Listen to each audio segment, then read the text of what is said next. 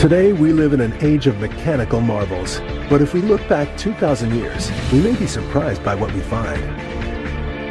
Fantastic machines were in common use in the ancient world, from war machines to automatic doors and even robotic theaters. The ancients even had a steam engine. Now, we reveal how the first age of machines was in fact in the ancient world. Now on Modern Marvels, Ancient Discoveries 3.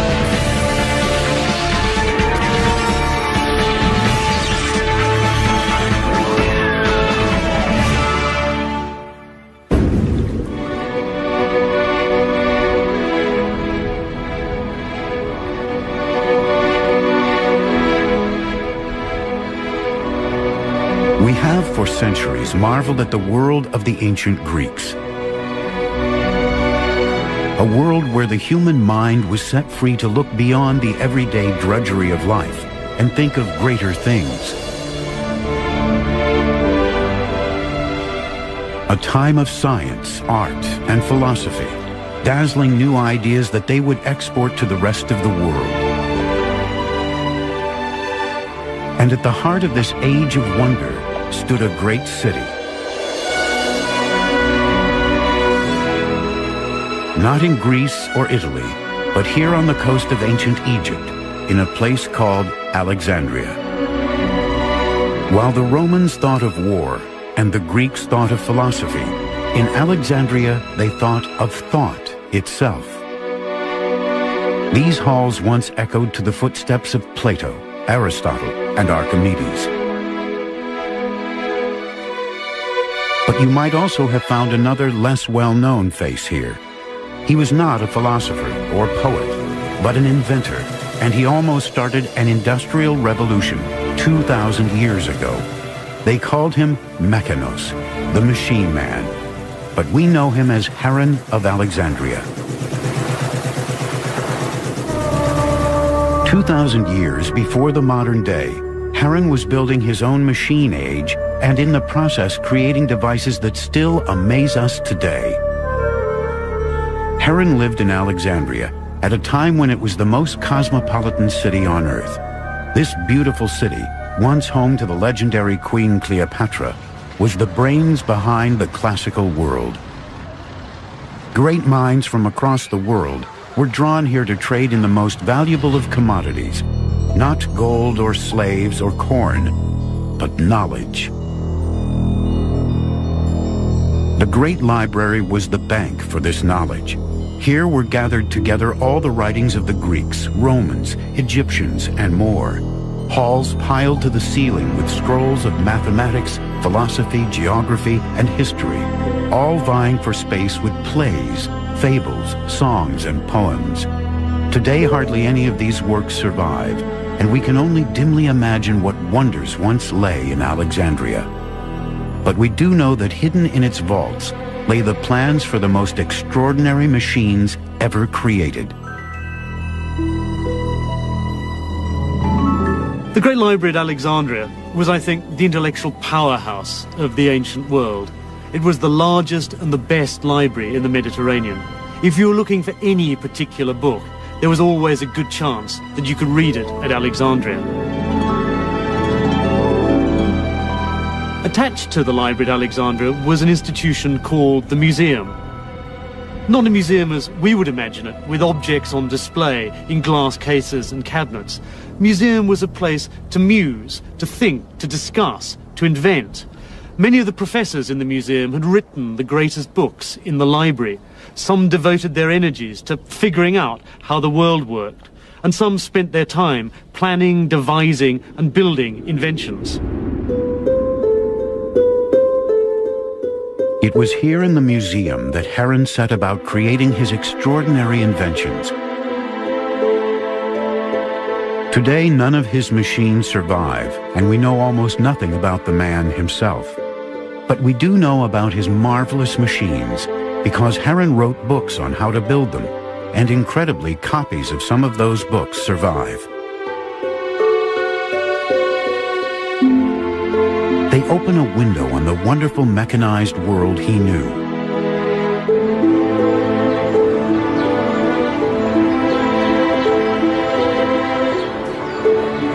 Stored in one of the modern world's great repositories of knowledge, Oxford University, it is still possible to find a copy of one of Heron's books. It is a rare document which gives a tantalizing glimpse of surprising ancient machines.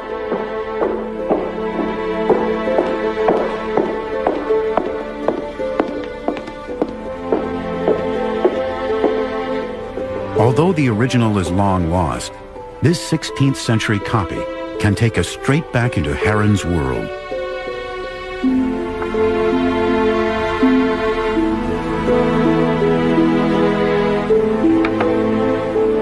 Within these pages, this master mechanic described his inventions and the sort of places you might find his robotic devices.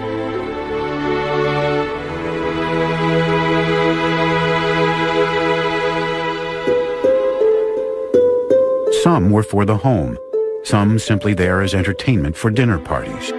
Others whirred and clanked away in theaters, producing amazing special effects. But the most likely place to find one of Heron's machines wasn't in either of those places. It was in the temples.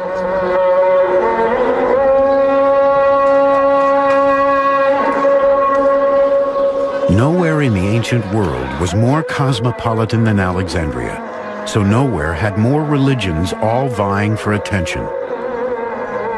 Today, Islam is the city's main religion, but 2,000 years ago, there were many, many more faiths to choose from. We have to think about in the ancient world that there is stiff competition between different cults. Roman cults, Greek cults, Egyptian cults, cults for political leaders, and all sorts of mixes between these.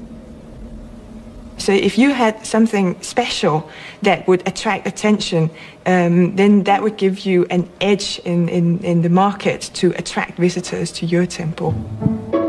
In other words, what priests of all these religions needed was magic. And that's just what Heron could provide, with fantastic machines which would appear to move as if commanded by the gods. He would even create automatic temple doors, which would open and close when a sacrifice was given to the gods. Heron was using his talents as a magician and showman to trick the ancient worshippers into believing they had witnessed miracles happening in front of their very eyes. Heron is credited with inventing the steam engine during the 1st century AD, but the Greeks only used it as a novelty. Modern marvels will continue in a moment.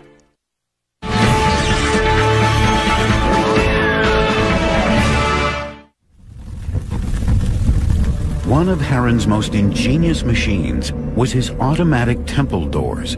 The idea was simple but brilliant. As a priest and congregation approached their temple, the doors would magically open to welcome them inside. In front of the huge closed doors of the temple, the priest would theatrically step forward and light a fire on an altar by the doors. Beneath this altar, an amazing array of pipes, containers, and weights would then swing into play, unbeknown to the expectant congregation. Water flowed unseen into buckets that counterweighted the huge doors. Above ground, the priest might now make a final offering on the fire as the heat drove the hidden mechanism below.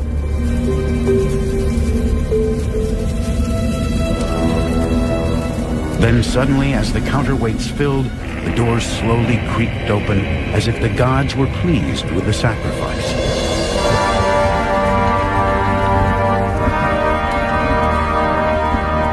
A fantastic finale was provided by the sounding of a fanfare as the mechanism blew compressed air through a trumpet. To Heron, it was simply mechanics, but to the congregation, it was a miracle.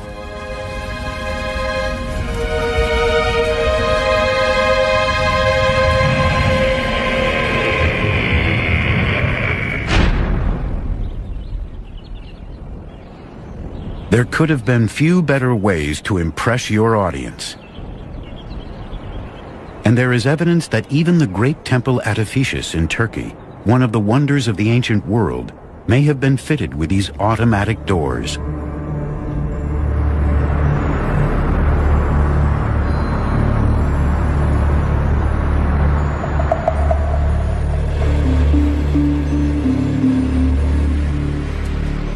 Steve Poole, a kinetic artist, is fascinated with the work of Heron and has built a scale model to show how the automatic doors actually worked. A cylinder of air is heated using fire. The air inside expands and travels through a tube into a container of water, in this case a red canister. The hot air pushes the water out of the canister and into another container which gradually fills.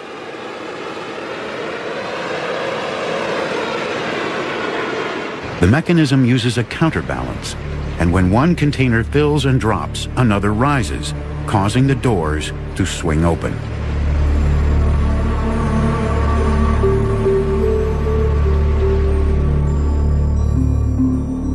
It is a simple machine, but an extremely effective one, and one which shows Heron had mastered the elemental forces of water, fire, and air.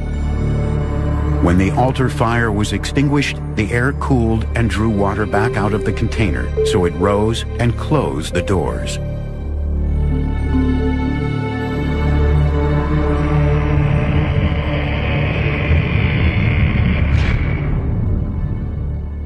Heron invented many temple machines which included these automated moving figures, which made offerings to the temple fire when it was lit.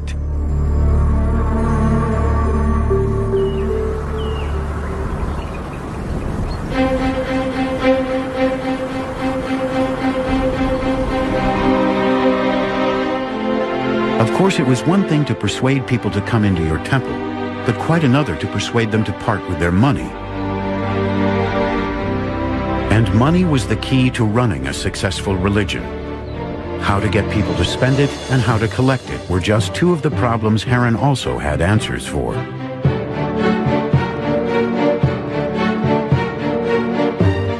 This is the first, a holy water dispenser.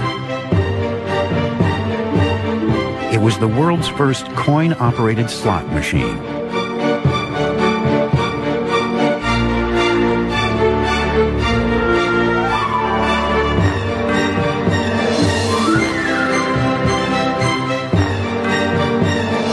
As people entered the temples, they were required to wash their hands using holy water that had been blessed by the priests. Blessing and selling holy water was time-consuming for the priests, so Heron invented a machine that made their lives easier and was more efficient. When a worshiper placed a drachma coin in the top, out came a precisely measured cupful of expensive but holy water.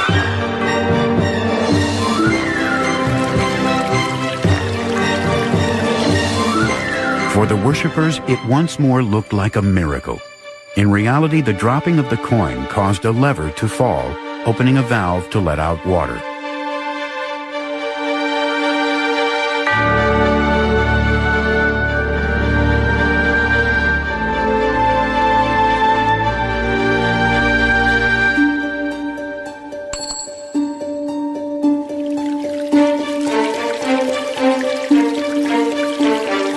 For those who could see the inside, it was simply another mechanical marvel.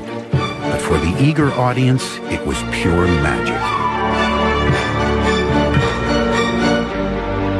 In solving the priest's problem of dispensing holy water, Heron had invented the coin-operated vending machine 1,800 years before its modern equivalent was first patented.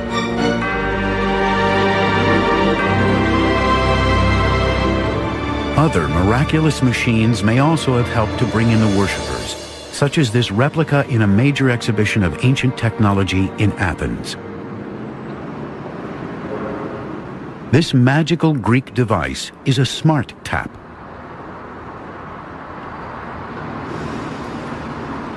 As water is taken out with a cup, it automatically fills itself back to the right level.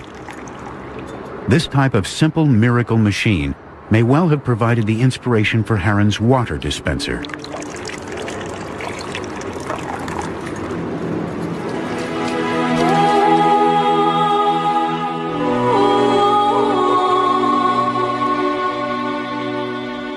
It is hard to imagine today that these silent temple ruins may once have been filled with such magical machinery, performing what looked like miracles to an awestruck audience.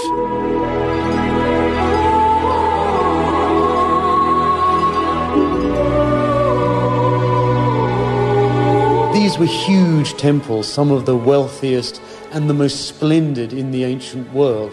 Heron's automatic inventions would have added further to the sheer sense of splendor and awe that any worshipper would have experienced. But Heron had one more money-making device for the temple priests, one which would allow worshippers to think they were talking with the gods, but which was in fact much more dishonest. This is the Omen machine, the world's first great con job. Heron's most famous mathematical work is Proposition 1.8, which calculates the area of a triangle based on the lengths of its sides. Modern marvels will continue in a moment.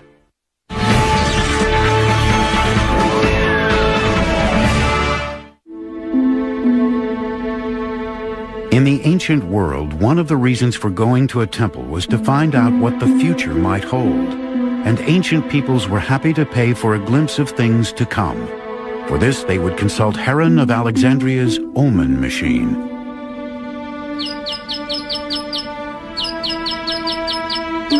Someone coming into the temple which was equipped with one of these devices would not, of course, see all the workings. As they walked into the gloom of the interior, they would see just this wheel and a mechanical bird. After paying a suitable fee, they could ask the god a simple yes or no question. Turn the wheel and the bird would either sing or not. The god had spoken. But of course it was not the gods who had made this bird sing, but Heron.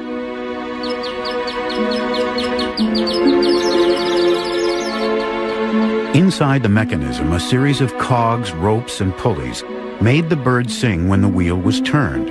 A simple cog attached to the inside of the device could then be disengaged, perhaps by a priest, to silence the bird if the other answer was required.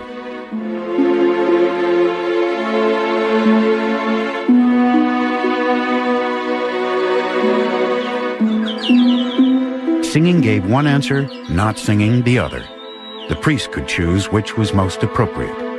It is the oldest mechanical confidence trick in the world.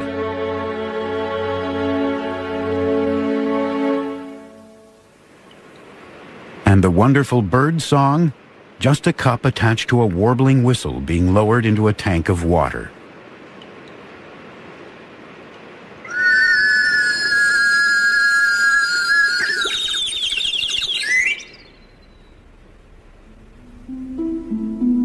Sound was the key to many of Heron's inventions, from his Omen machines to his elaborate windmill-powered musical organ. But getting it all to work together is much harder than it might seem.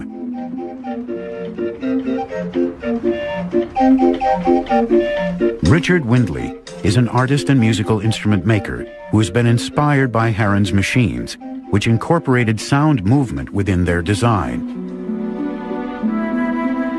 Richard recreated a mechanical singing bird similar to the ones that once adorned the Omen machine. It was an intriguing challenge to see if he could make Heron's bird sing. The drawings of Heron which I discovered and the writings, which are sort of fairly descriptive but rather tantalizing, give the basic outlines of how he managed to get these things working. This machine uses the siphon mechanism, the same concept which flushes modern toilets. Water is poured into the top, and when it reaches a certain point, the siphon action sucks out water at high speed. This fast-flowing water pushes the air in the pipes and forces it upwards. It causes a warbling whistle to sing and opens and closes a valve, making the bird's beak move.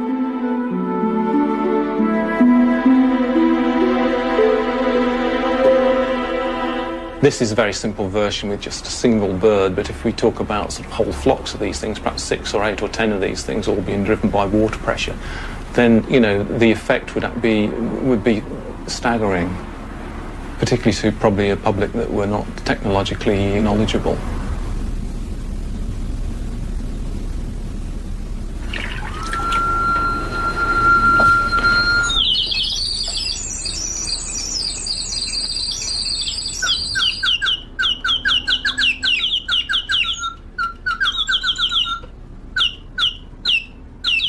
And Heron built far more elaborate machines than this. In this strange device, when you lift an apple from a pedestal, a figure of Hercules fires an arrow from a bow toward a dragon.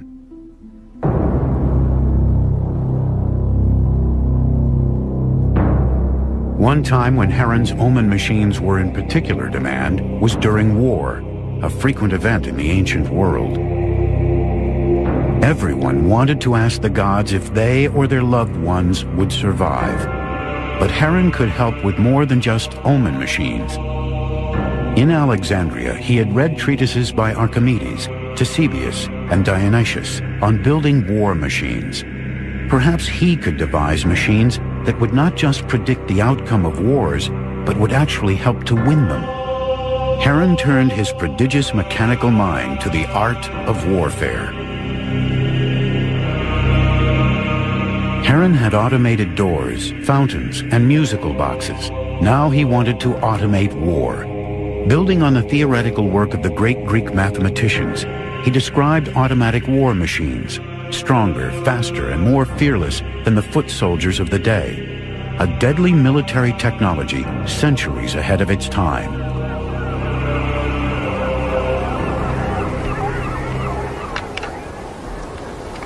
Alan Wilkins has been using ancient descriptions of war machines to try to rebuild these fearsome devices. This is a Greek catapult, but it is no ordinary weapon. This is the Polybolos, the multi-shooter. It's the first machine gun, and it's over 2,000 years before what is now regarded as the first machine gun, the Victorian Gatling gun.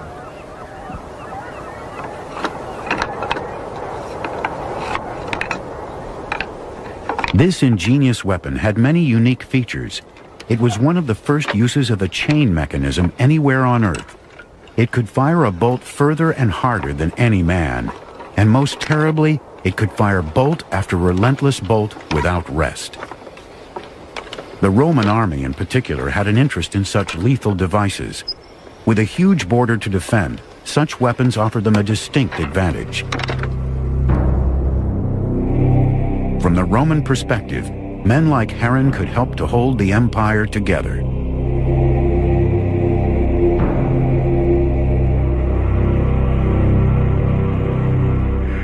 Here on Trajan's column in Rome can be seen an automatic cheruballista, or hand catapult. This machine originated in Alexandria and dates from Heron's day.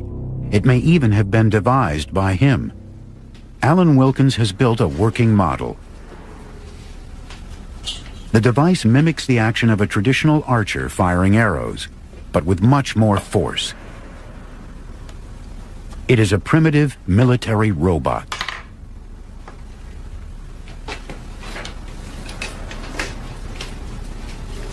The main length of the machine represents the outstretched arm of the archer.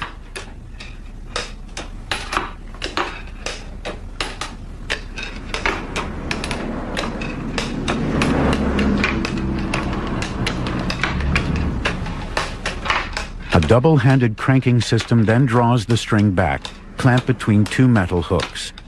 When the arm is fully stretched, these steel fingers then release, driving the bolt forward with terrific force. Alexandria, of course, received a tremendous boost. By Heron's day, it was, of course, a Roman province, and the Romans obviously backed this research there. They continued to want to use engineers like Heron, because they knew they were the best. Many devastating war machines would have been used in battle, but others were developed as prototypes for future use. Here are these Alexandrian engineers thinking up all these ideas which are a couple of thousand years before they can ever be realized. They didn't allow the limitations of their own technology to limit their ideas.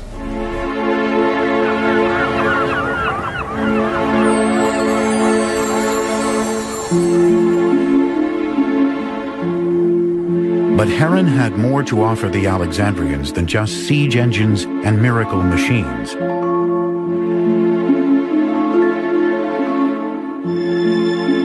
He wanted to entertain them. And to do that, he chose a place where anything could happen. The theater. Heron describes almost 100 machines and toys in his surviving work, Pneumatica, including a fire engine and a wind organ. Modern Marvels will continue in a moment.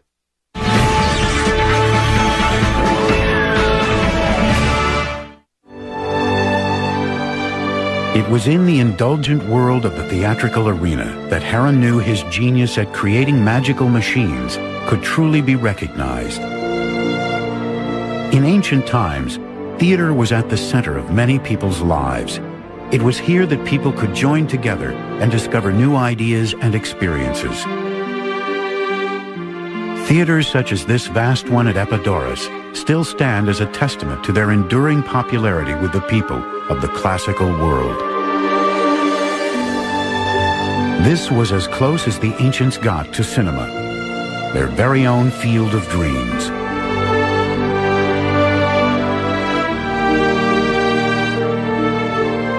Even the acoustics were precisely scientifically designed like a modern cinema's to heighten the audience's experience.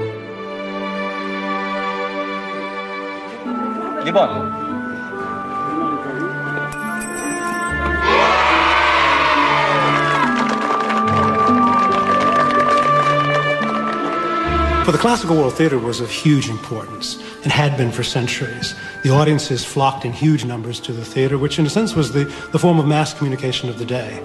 There were elements of politics, culture, even religion played out before a mass audience. Of course, it was hugely attractive to Heron because he had a ready-made audience, an audience which was conditioned, habituated almost, one might say, to going to the theater and enjoying spectacle entertainments there.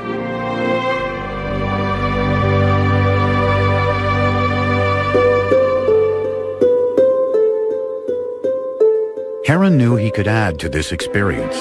The skills he had learned building war machines and temple illusions could finally be given free rein on a stage where anything was possible.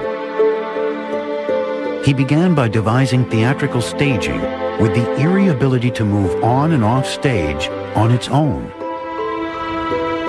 This is the first mechanical marvel Heron used to astound the theater audiences of ancient Alexandria. It was built using Heron's original descriptions. It demonstrates how gravity can be used to make a piece of scenery move on and off stage, apparently of its own will. It is the precursor of the modern computerized scenery we see in the West End of London and New York's Broadway today. Ο Heron έχει περιγράψει στα βιβλία του μηχανισμούς και αυτόματα που είναι η πιο ανεπτυγμένη τεχνολογία της εποχής του. Περιγράφει κλειστά αυτόματα συστήματα, συστήματα με ανάδραση και αυτόματα θέατρα που παρουσιάζουν ολόκληρες θεατρικές παραστάσεις.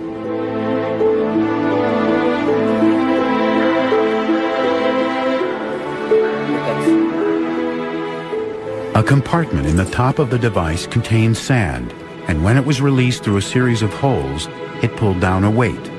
The weight was attached to a rope which was wound around an axle.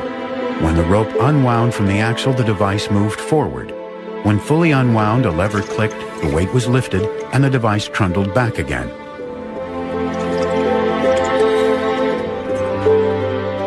Heron wrote a whole treatise about automatic theatres. The idea of the automatic theatre is that it can move by itself. Automaton in Greek actually means a self-mover. Heron is quite interested in making absolutely sure that you make it quite small so that the audience won't suspect that there's actually a person inside the theatre running the show.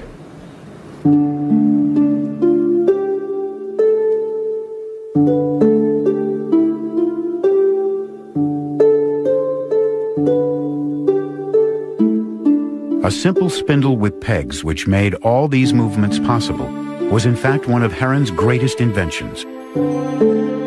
This carefully wound arrangement of pegs and ropes is what a modern computer scientist would call a program.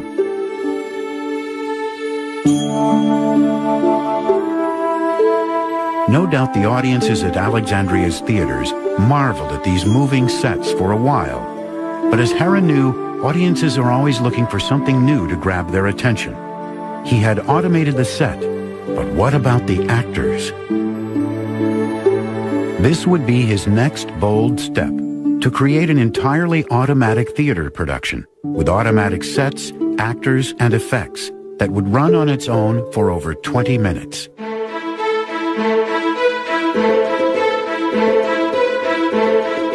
Heron decided to automate the classic Greek tale of tragedy and bloody revenge, Nauplius.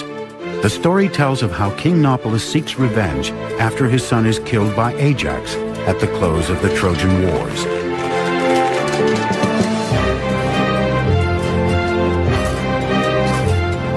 The play begins with 12 characters repairing a warship, all moving automatically.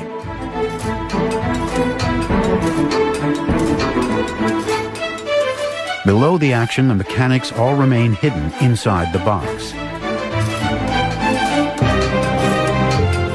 leaving the audiences astounded and intrigued to see all these wooden characters moving in unison. To complete the illusion, Heron added sounds and special effects.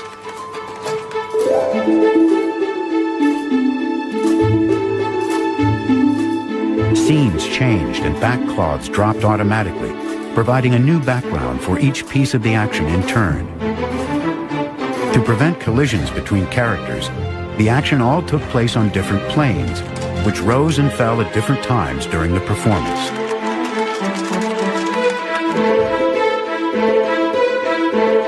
Powering the whole pageant was a system of weights and ropes, sand glasses and seed hoppers, utilizing gravity to provide the required energy.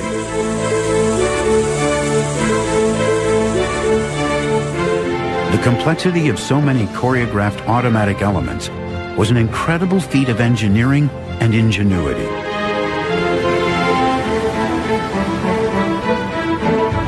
As the ship in the story encountered a storm, Heron used an automatic thunder machine to shake some fear into the audience.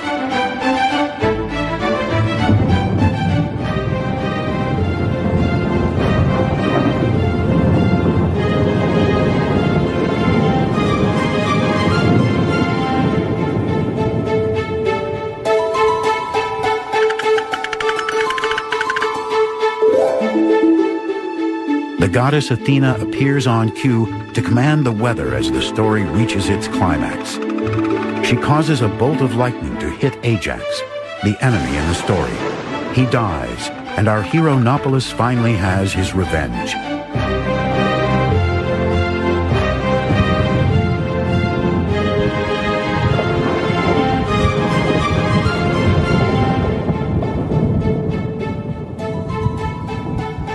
As the final sounds rang out around the theater, the first time this play was performed, the audience must have been enraptured by the spectacle in front of them.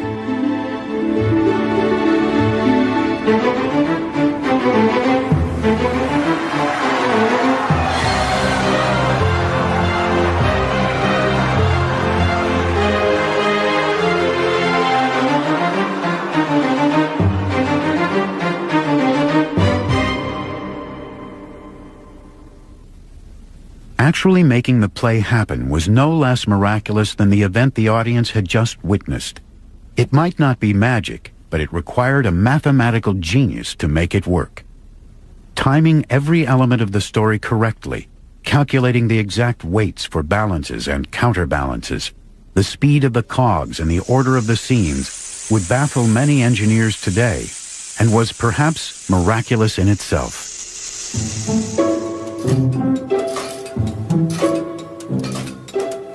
The engine which drove the whole show was this hopper. It harnessed the power of gravity and was filled with either sand or seeds. The slow release of these then started a chain of events. As the seeds fell, a weight on top of them lowered. That weight then pulled a rope, which then in turn turned a spindle. This spindle was effectively the master control. It held the program stored in a complex system of ropes wound around pegs, which set off different aspects of the show when the rope was unwound past certain points. It triggered the individual pieces of the theater, such as this spindle, which revolved to make dolphins apparently leap through the waves.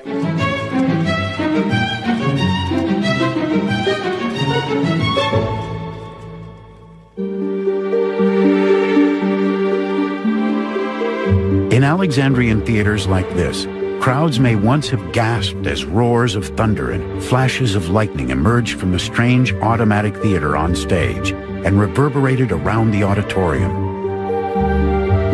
The theatre in Alexandria, I think, was at the centre of the city's life.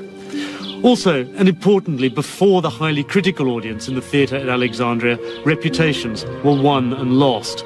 And it's in that highly competitive context that we should see Heron of Alexandria's spectacular stage devices. These were devices meant to wow the audience. It's difficult to recapture something of their impact, but I imagine that it was like watching the first talking movies at the beginning of the 20th century. Something that would make you want to come back to the theatre, something that would make you remember Heron of Alexandria as an inventor. Heron was an entertainer and a flamboyant inventor.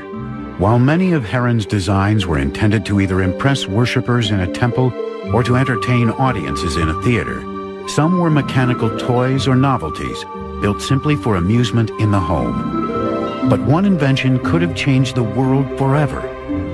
It's a steam-powered engine, invented by Heron thousands of years before its time. Heron's work Catoptrica deals with his study of light and mirrors. In it, he states that vision results from light rays emitted by the eyes, and that these rays travel with infinite speed. Modern marvels will continue in a moment.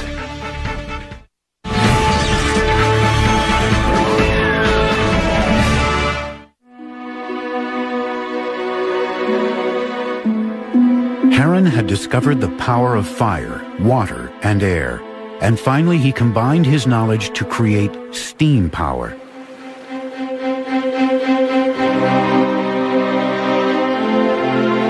This would lead to the invention of a simple but remarkable device. The strange machine is Heron's steam ball, the first steam turbine engine, and the fastest revolving mechanical instrument in the ancient world.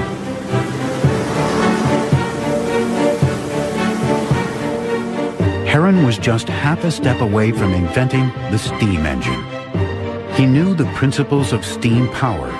He had designed a revolutionary device. What might have happened if he'd taken that extra half step?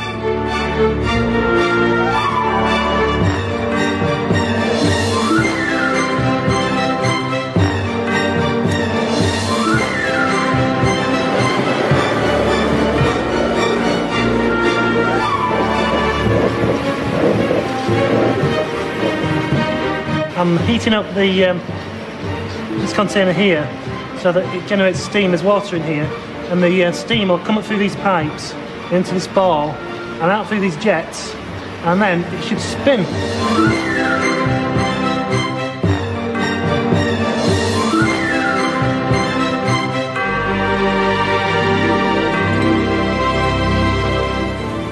It was a sight to behold.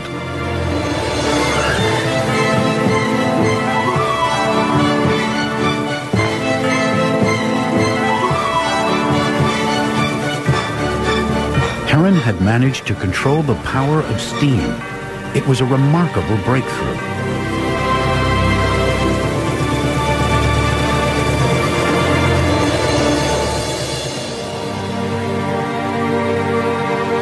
This device could perhaps have started an industrial revolution 2,000 years ago.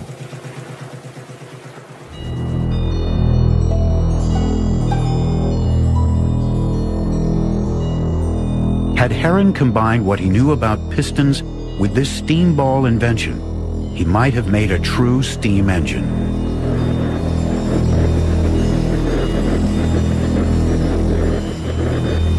The invention of the steam engine in 1721 ushered in the Industrial Revolution, bringing in its wake mass production, high-speed travel, and the birth of the age of the consumer. The modern world was forged by the steam engine. But how would the world look today if that giant leap had been taken by Heron nearly 2,000 years earlier?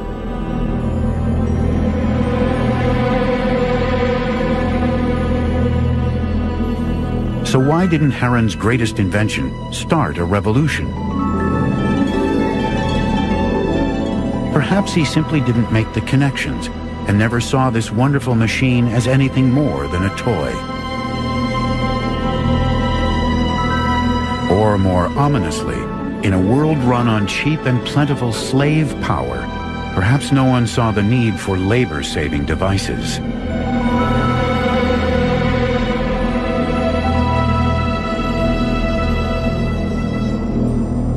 It's fascinating to speculate how the world might be different today if we hadn't forgotten Heron of Alexandria and his wonderful inventions, if they'd been embraced rather than rejected by medieval scholars.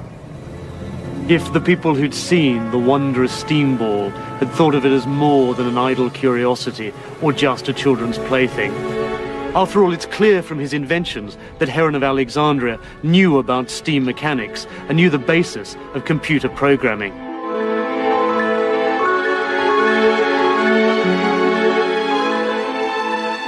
There's an interesting scholarly question, which is, you look at Heron's writings and those of his contemporaries, and we feel they're almost approaching technological liftoff. That in another generation or two, with the steam engine and other inventions in the wake of that, we might almost have been facing an industrial revolution taking place 2,000 years before it actually occurred.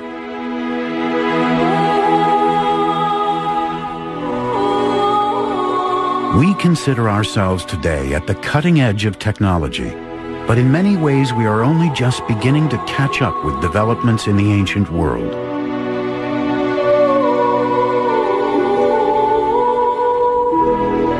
"2,000 years ago, there was a world more familiar and more advanced than we could have imagined.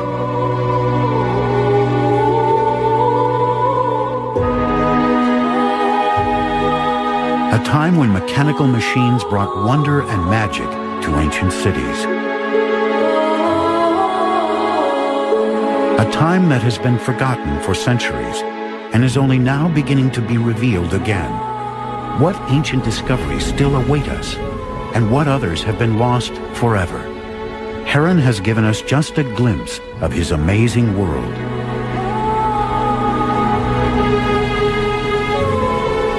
But what could our world have been like today if we had not forgotten Heron of Alexandria?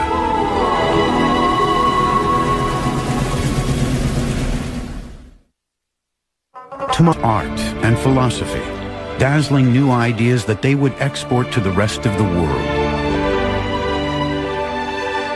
And at the heart of this age of wonder stood a great city. Not in Greece or Italy, but here on the coast of ancient Egypt, in a place called Alexandria. While the Romans thought of war and the Greeks thought of philosophy, in Alexandria they thought of thought itself. These halls once echoed to the footsteps of Plato, Aristotle, and Archimedes. But you might also have found another less well-known face here. He was not a philosopher or poet, but an inventor, and he almost started an industrial revolution 2,000 years ago. They called him Mechanos, the machine man, but we know him as Heron of Alexandria. 2,000 years before the modern day, Heron was building his own machine age and in the process creating devices. They open a window on the wonderful mechanized world he knew.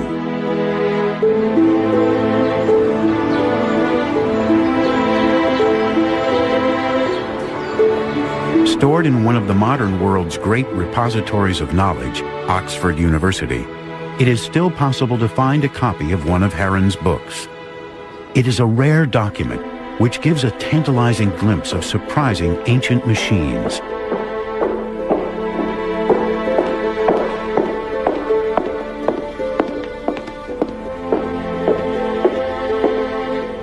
Although the original is long lost, this 16th century copy can take us straight back into Heron's world.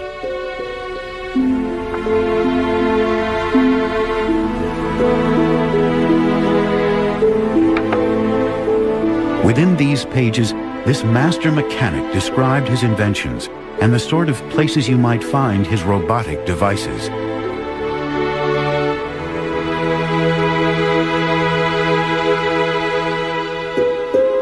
Places that still amaze us today.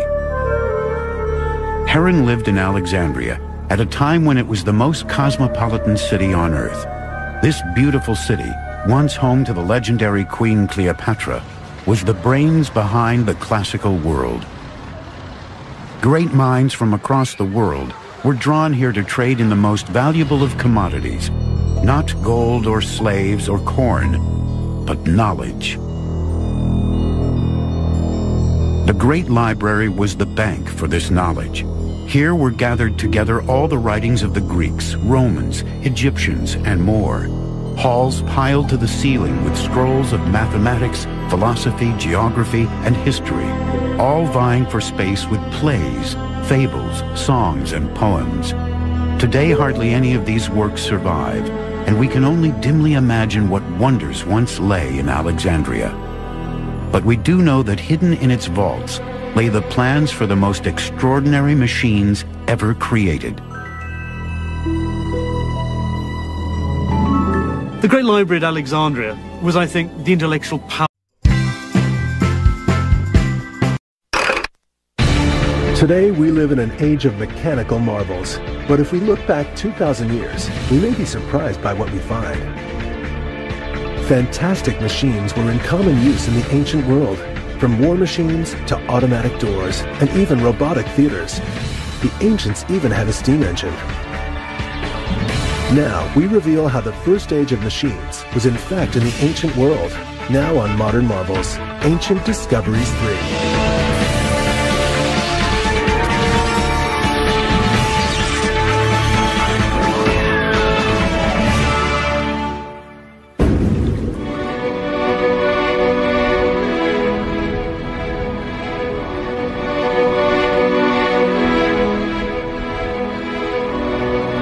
We have for centuries marveled at the world of the ancient Greeks.